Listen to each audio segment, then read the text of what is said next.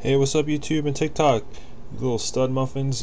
This is going to be another tutorial on how to create profiles that are really customizable. Do you guys remember MySpace and back in the day where we could put a whole bunch of different code on our profiles and whatnot? Well, I'm going to show a little script here that I made that will allow this to happen even to a greater degree as well. So I think you guys will like it.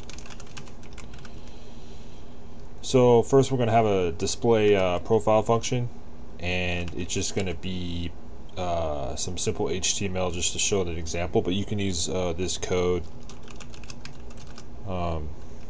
in your project. So okay, so we need to finish this legend here. So that's going to be the user's profile name, and then this is where the magic happens. The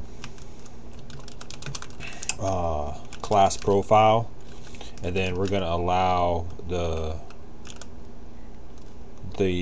custom content for the user's profile to be very customizable. So we're going to stick in the bio, except we're not going to use the user variable for that. We're going to do get bio.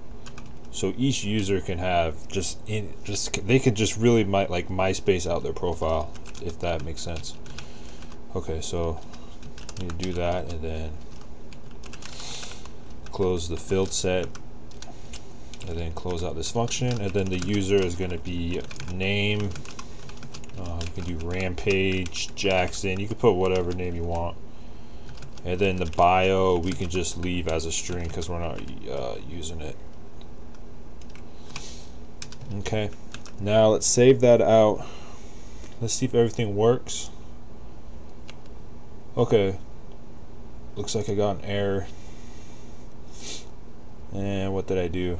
Oh, I forgot to call it. So anyway, so if you use this code, you can just do display profile and then pass in the user wherever you got this user from, if you're getting it from a database or whatnot, and then refresh that, and then you can add the user can add their own custom content through the parameter in the URL.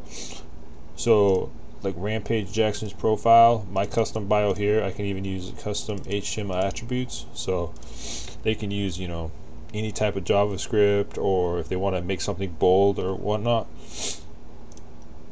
So it's a great little script that I used. Well, I used it like 5 years ago or so. I ran into some issues, but they all got fixed. So thanks for watching, guys. Have a good day.